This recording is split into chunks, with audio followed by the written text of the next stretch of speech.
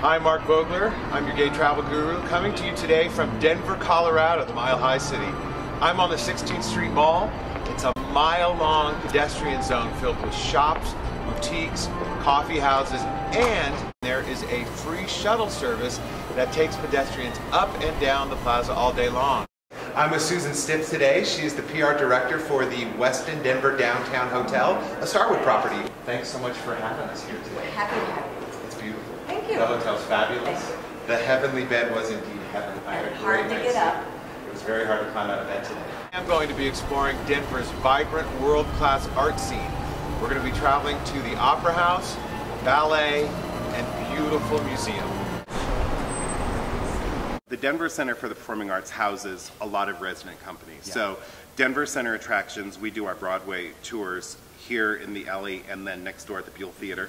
It is a beautiful theater. Yeah, I had a hard time. I got up there and I didn't want to leave the stage Yeah. because you feel like a star. We did the pre-Broadway engagement of The Little Mermaid for Disney a few years back, and they did the pre-Broadway engagement in this house because they thought it was so beautiful and state of the art. This is where I break into Sunset Boulevard. We are here with Gil Boggs today at the Colorado Ballet, which is an amazing, amazing institution. I didn't expect this building. I mean, I don't know much about Denver. I've never been here before, but it has this incredible ballet here that you've been artistic director here for about 7 years? Yes. We're in our 52nd season here in Denver. Okay. Yeah. And this building is opened in 2005. It was an old auditorium. They gutted it and made a beautiful opera house out of it. So tell us a little bit about some of the upcoming season.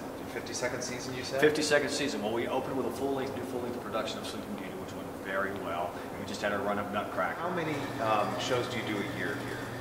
We do somewhere in the neighborhood of 50 to 54. Wow. Yeah. So, So you're busy. Permanent company? Permanent company. How big is it? We have 30 dancers and a second company of around 20. Well, just this complex alone, this is second to Lincoln Center in New York.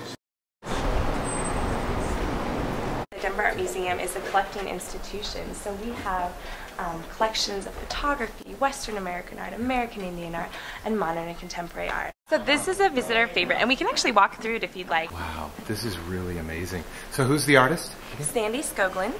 And the title of the work is Fox Games. The museum is really a place where you can explore your own creativity.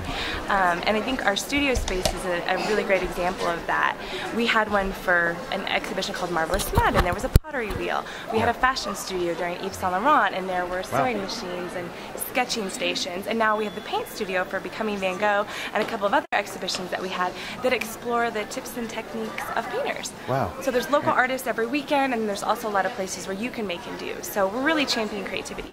If you're coming to any of these amazing world-class ski resorts here in Colorado with some of the best snow in North America, Vail, Aspen, Snowmass, Breckenridge, do yourself a favor and spend some time in Denver. There is an amazing cultural scene going on, an art scene that is world-class. Stay at the Westin downtown Denver. It's walking distance to everything. You will not regret it.